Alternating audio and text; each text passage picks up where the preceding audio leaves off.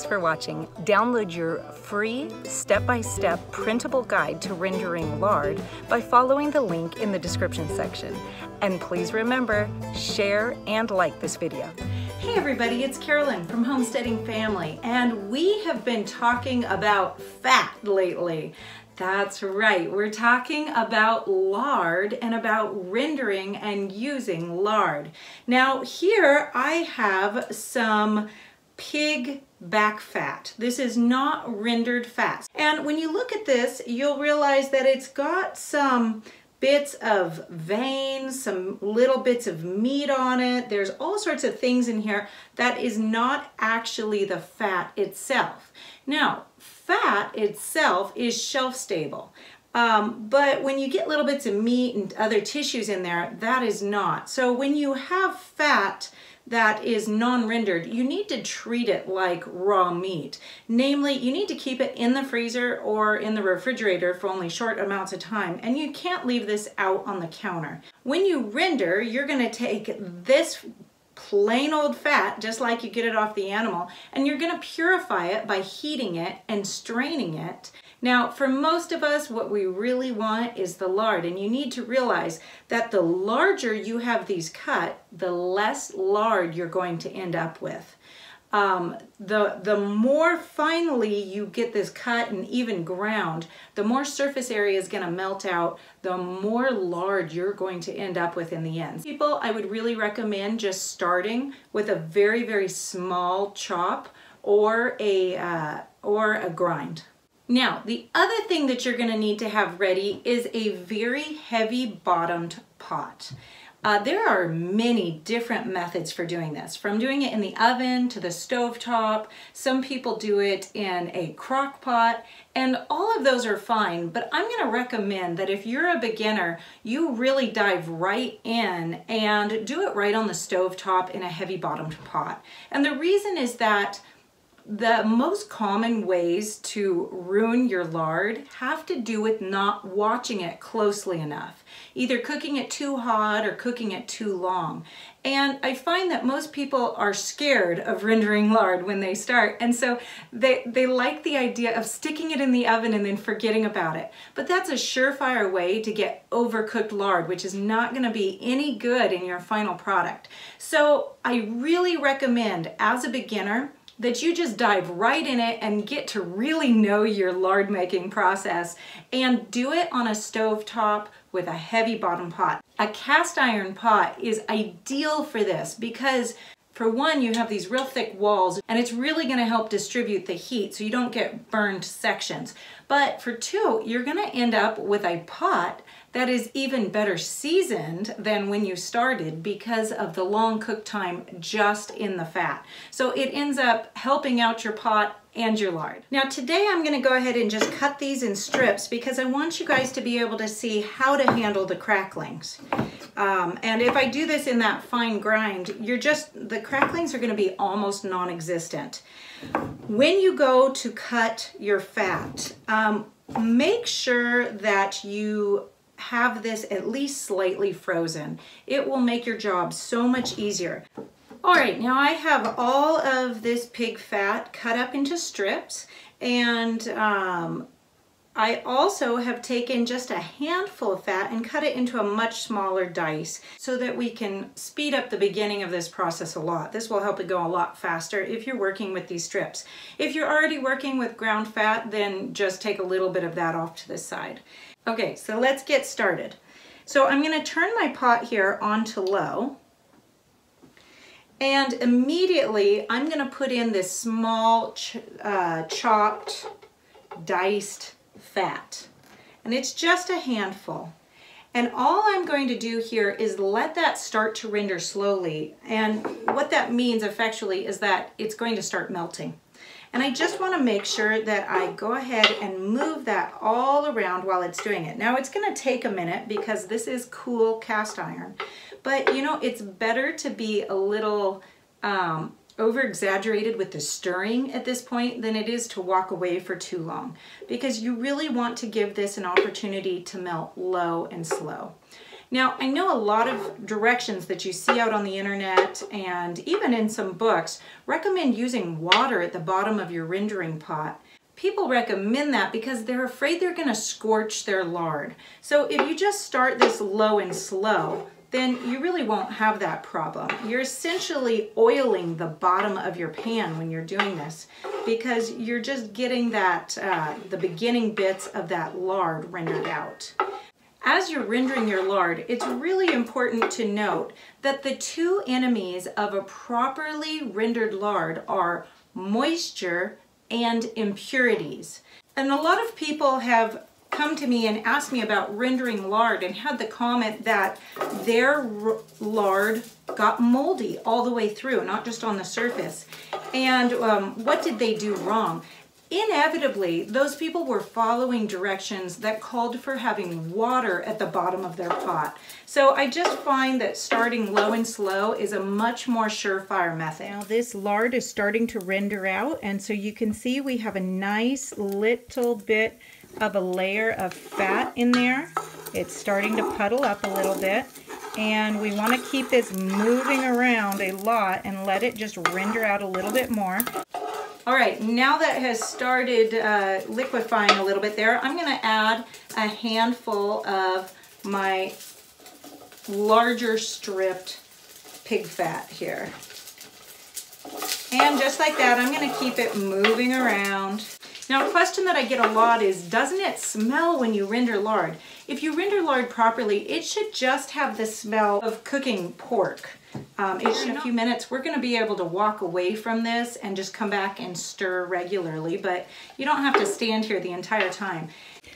Okay, so now that these guys are all the way nicely coated and they're starting to sizzle down there at the bottom, I am going to go ahead and just keep an eye on them, but I'm going to stop stirring quite so constantly.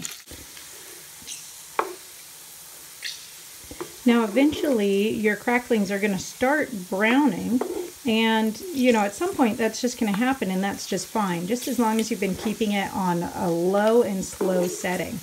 Now you'll see that we've got a lot of bubbling here happening, and I want you to think about when you're deep frying something, what is it that splatters and bubbles? Well, it's moisture, it's liquid that has gotten in there. And so what we're really looking for finished lard is for your cracklings to be nicely, uniformly deep fried and browned, and for the splattering and bubbling to stop. That means that you have cooked off all of the moisture. All right, now these guys are still at the same temperature as when you last saw them, but they've cooked down for about 20 more minutes, and they're still on low. You can see how much fewer bubbles there are, and how it has really stopped spluttering and splattering quite as much. And there is still some bubbling though, so that tells us there's still some liquid in there. All right, now you can see that these has completely stopped boiling, even though this is still on the same heat that it was before. So this is very hot oil. It is cooking right now, but we have completely removed all of the moisture. And the cracklings have now all gotten very nicely dark, kind of just a nice golden brown. So we're going to go ahead and take these out. And we're going to just scoop them out if you can, like this, so you just don't lose any of that good lard. And we're going to dry them or drain them out onto a towel of some sort, a paper towel if that's what you use. These things are absolutely delicious once they're salted. Now I'm just getting out the most of the big chunks that I have. I still have this heating, and the reason for that is we want to keep this lard as hot as we can because we want to seal it in jars. Now we're not actually canning it, we're not putting it through a canner. We're just using the jars and sealed lids as a method to make it last longer without going rancid from the air movement. So this just keeps them in an airtight container. Now again, we're not technically canning this. So if you, if you have moisture in here, if you have anything, if you have, or don't get all the impurities out, this is not gonna keep it from going bad. Because we're not actually canning it. You'd have to pressure can that, and we're not doing that. So you don't have to really, because it's just pure fat. So here we have our very hot fat, and we have our jars, which are nice and clean. And here's something that's really important. They need to be warm. They should not be cool or cold. And the reason for that is that we're putting in extremely hot lard. This is very, very hot. And so we want to make sure that these are very warm so that they don't crack, but we also want to make sure that they're very dry. I now have my very hot lard, and I'm going to turn that off so I'm not splattering any hot lard down onto the heating element. I don't want to start a fire. And I've got my warm jars that are very dry. I have a funnel, and then I have a filter, and you don't want to use a nylon one. This will just absolutely melt it. And then I have some finely woven cotton cloth here. You could use a butter muslin. You could use a coffee filter if you wanted, but you'd need to have a few of those on hand because they tend to clog up pretty quickly, which is a good thing. It means it's getting all the little fine particles out of your lard. Now, we're going to want to just ladle this right on in. Now you'll see right when it goes in the jar that it's going to be kind of a yellowy color. And when it cools though, it is going to be a nice creamy white. Now I also have my canning lids ready to go because you're going to want to get those lids right on as soon as we get this full. Because you're not actually going to stick this in a hot water bath, you don't need to worry about headspace. The fuller it is, the less oxygen is going to be in that jar, and the longer it will keep.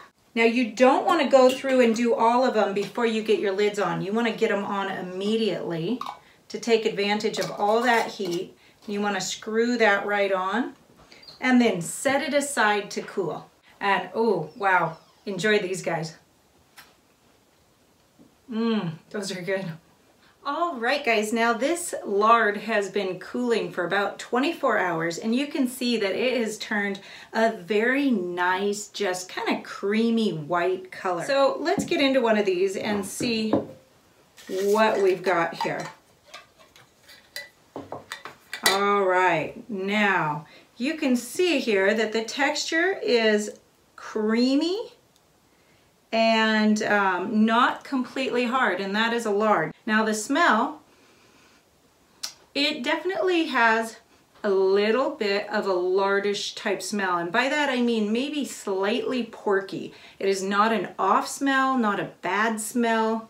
It's just kind of a light pork smell. Now, using this is just like using any other type of shortening, and by shortening I mean a fat that is solid at room temperature, but then it's melted once it gets warmer. So you can actually replace this one for one in any recipe that calls for vegetable shortening, which would be like a Crisco or something like that. And I highly recommend replacing that stuff with this really good healthy lard. You can also use this by melting it, letting it cool just a little bit, and using it to replace the oil if you, vegetable oil is called for in a recipe. Now, to store this, your jars should be sealed. And again, they haven't been canned, they've just been sealed. So any moisture or anything that you did not render out is still gonna cause mold inside the jars. But these are sealed to reduce the airflow coming and going. You really want to get these in a dark environment. A pantry shelf is perfect, especially if it has a cabinet door. If it doesn't, and the only place that you have to store it gets some sunlight or some bright light on it, then you can go ahead and just put these inside a paper bag to store them and stick them back on a pantry shelf that way. You can, if you want, stick these in the freezer or even the refrigerator if that makes you more comfortable. It's not necessary, but you're welcome to do it. It won't ruin anything at all. Guys, take full advantage of this amazing healthy fat. Take care. Goodbye.